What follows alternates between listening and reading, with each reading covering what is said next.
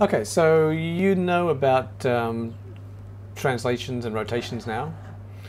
One thing to keep in mind is that the translations are cumulative. What do I mean by that?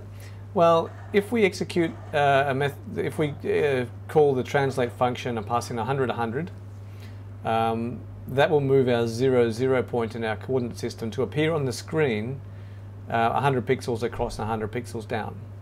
So we can draw a little dot at that point. If we plot a point at 0, 0, that will appear on screen actually at 100, 100. So hopefully you understand that that's how the translate works.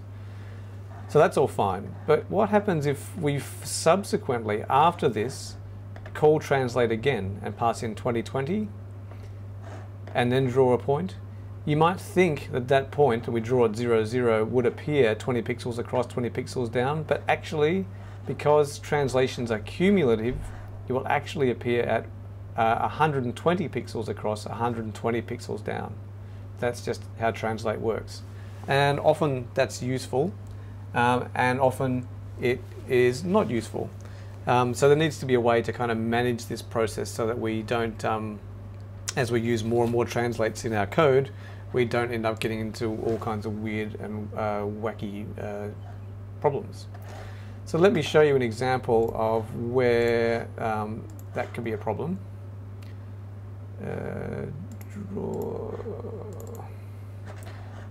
So we are, of course, going to go back to our fabulous Polygon drawing method. Nothing about that has changed. But what I'm thinking is, well, I'd like to make some nice wallpaper for my processing screen. And what I want to do is draw a bunch of polygons on the screen. Let me say 500 of them, with a random number of sides between 3 and 12, with a random radius between 20 and 60 pixels, and translated to kind of be all over the processing window, and just sort of filling it up with lots of different polygons so that we get a nice polygon wallpaper effect. So I want to draw 500 different polygons with different number of sides at random places on the screen. So I might write some code like this. Okay, setup method sets the size of the screen. Yep, good. We call no fill because we want our shapes not to be filled in. We want them to be just the outline. And then we have a nice little for loop that counts from 0 to 499.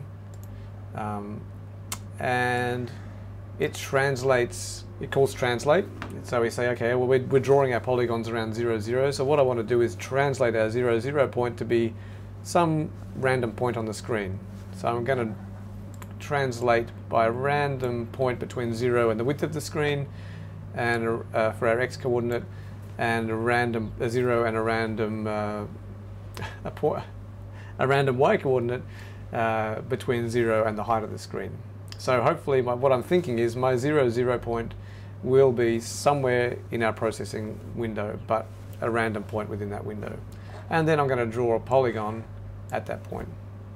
And then, because I'm in a for loop, which is repeating 500 times, I go back, translate again to another random point on the screen and draw another polygon with you know, a different number of sides and a slightly different radius, and repeat, repeat, repeat, repeat.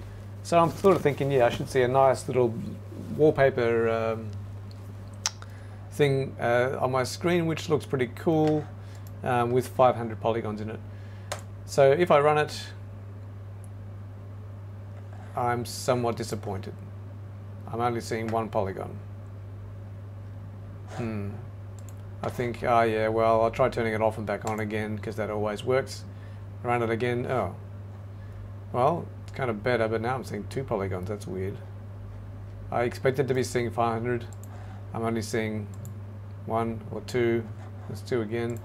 So my randomness is obviously working. I'm getting random polygons and I'm sort of getting them randomly on the screen. But what's going on? Well, you're probably screaming at the video saying, duh, it's because the translations are cumulative.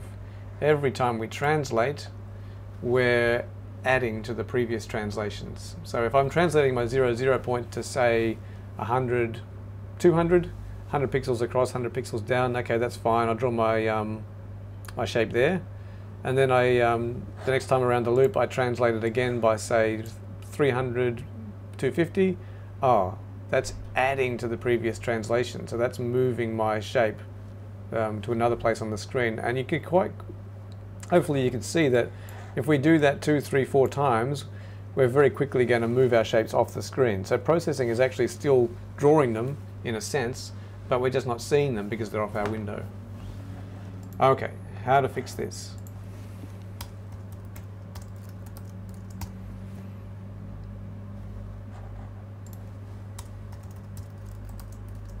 Two methods that we're going to do, two functions, two special processing functions we're going to use. pushMatrix, popMatrix. pushMatrix stores the current state of our coordinate system.